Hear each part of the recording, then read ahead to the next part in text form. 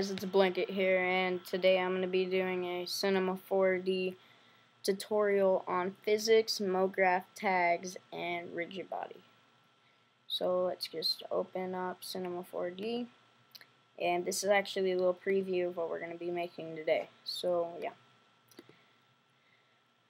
I use MoGraph text object because it's just faster and easier. You don't have to extrude do extrude nerves. So yeah. Let's just type in tutorial, and then the font I used for the picture, or the one before, I used Transformers, and then let's just rotate it a little bit and put it in the center of our screen. Alright, that looks good. Scoot that over a little bit, and then we're going to want to add a floor. You can add a plane, but adding a floor is a little bit easier because you don't have to resize it or anything. It just sizes itself to infinity. And now, since we have our text and our floor, all we need to do is select both of them, go to Tags, MoGraph Tags, Rigid Body. So now both of these have are like, okay, for the tutorial, the text, each text is now its own object and can be affected by gravity. And now the floor is now an actual object, and the text will recognize that and bounce off of it. So let's just do a little preview, see what that looks like. So the text is falling, and then it bounces off the floor. Here we can actually see it bouncing. Let's get a good one of the floor. Alright. Boom. And it bounces off. So now we need to, if you're going to do, you can do a intro and have the text fall, and then when it's like completed falling, you can do it upside down, and then you just have the text there or whatever you would like. So now let's find a frame that we like how the text look when it bounces off, and that looks pretty good. It's just random and looks nice. So let's render that out and see how it looks right now. Like, it looks nice and all, but I think it'd look a lot cooler if we had some walls and some lighting and a new material. So to add a material, you double click in this little box, and then double click on the thing that pops up. And then we're going to change the color to a nice blue. That looks good. And then we'll go to reflection. Keep everything default, and where it says texture, click on the arrow and go to Fresnel, and then I want it to be a little less black. Here we can make this like a lighter gray. No, we want that to be black. We want this to be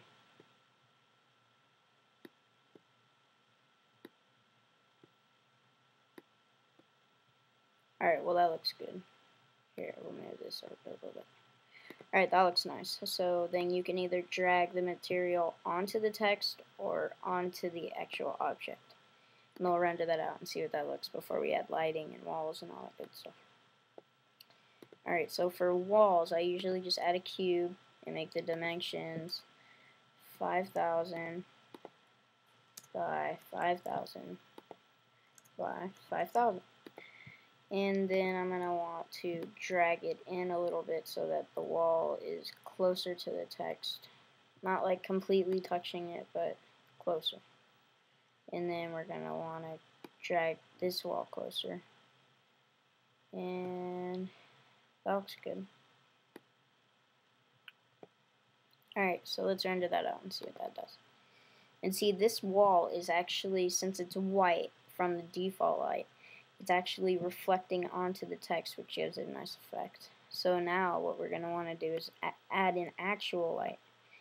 And then we can just back this up, back it up like right where the text is, facing it, and then drag it up so that it lights up the whole floor and all the walls, which looks nice. Let's render this out. And it's a bit too bright, so I think it will look nice with like a charcoal gray. So let's see what this looks like.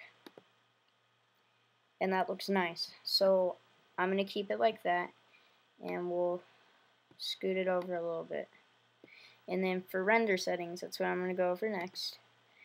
You click on render and scroll down to render settings. And for general, it should be full render. That's the default, and that's what you want to keep it. For output, you want to change the width to 280 and the height to 720. After you do this, you will have to adjust the photo a little bit because it zooms it in a bit. And then you click on save and click on the 3 dots to save it where you want. And you would go tutorial text 2.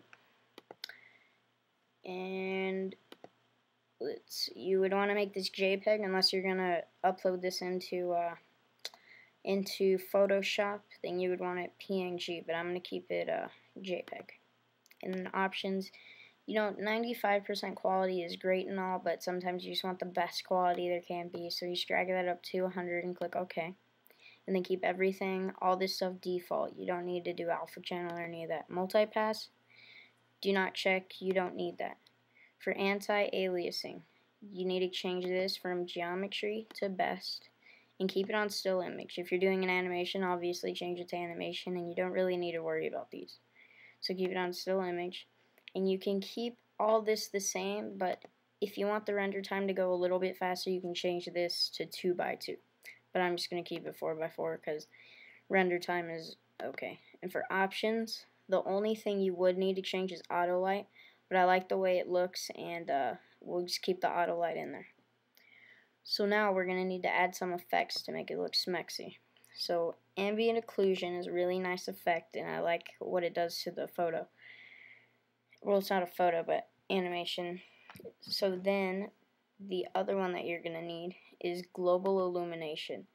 And these two together make the sexiest quality with lighting and shadows. It's amazing. But you do need to know that it's going to slow it down a lot. It's going to slow the render down a lot. So when you're rendering a photo, keep both of them. If you're going to render one, take off global illumination. So yeah, now we'll render it out, and when it's done rendering, I'll come back to you guys. Okay guys, so I'm back and the render is finished. So this is what we have. And as you can see, the shadowing is very nice, and so is the lighting, how the light is reflecting off of all the letters. It looks very nice. I hope you guys like this tutorial, and if you have any suggestions or anything you want to know about Cinema 4D, hit me up with a message or comment in the video. Comment, rate, subscribe.